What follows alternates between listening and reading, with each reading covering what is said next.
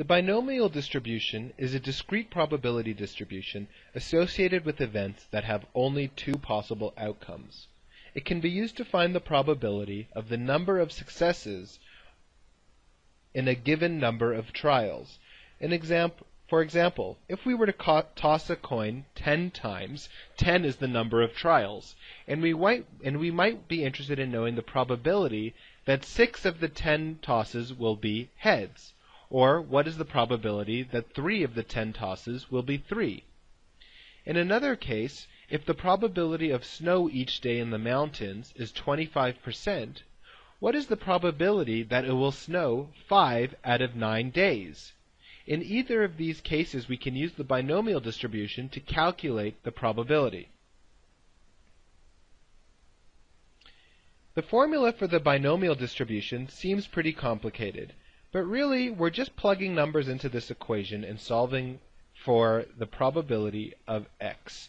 In this case, x is the outcome that we're interested in, the number of times the given outcome occurs within the n trials. So we're interested in knowing the probability of x. N is just the number of events or trials. So in 10 coin tosses, n would be 10. P is the probability of the given outcome in a single trial. So if the outcome is flipping a heads, and we only had one trial, what's the probability of flipping a heads? In that case, P would be 1/2, or 50%. In the case with the snow days, we said that the probability of snow is 25%, and therefore P would be 25%. So this is the probability of success on any given trial. Q is just the probability of the complement, or the probability of the other outcome, because in this case we are only dealing with binomial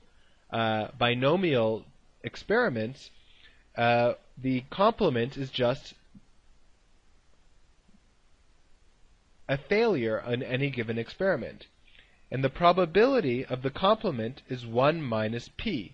We know that from the rule of complements because p plus not p equals 1. And therefore, let's just say not p equals q. Sorry, it's lowercase q.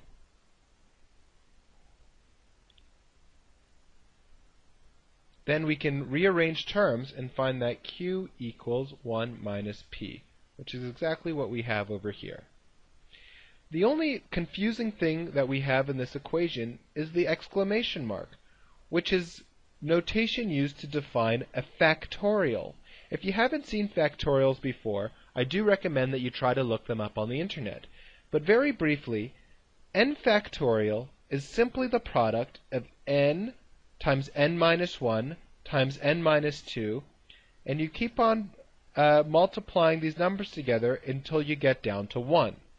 So as an example, 5 factorial is equal to 5 times 4 times 3 times 2 times 1.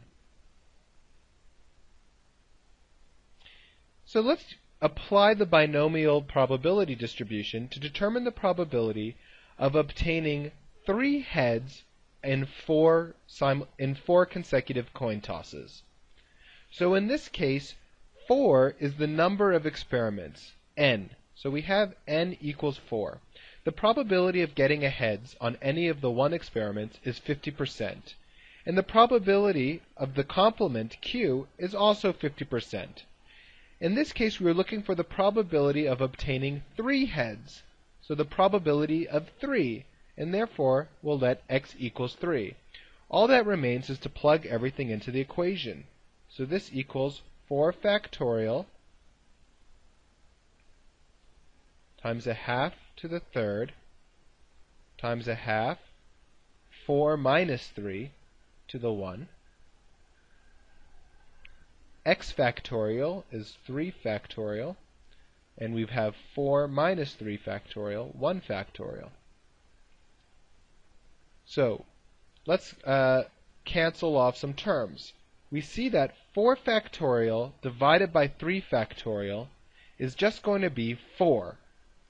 We have 4 factorial is 4 times 3 times 2 times 1.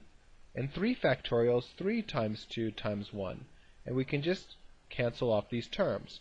So we have 4 times, and a half to the third plus a half to the times a half is just a half to the fourth.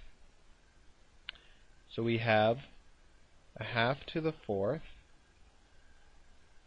And the 1 factorial is just equal to 1, so we don't need to keep track of the denominator anymore. So this is just equal to 4 times 1 over 2 to the 4, which is 1/16, equals 1/4. So the probability that we will get exactly 3 heads when we flip a coin 4 times is 25%.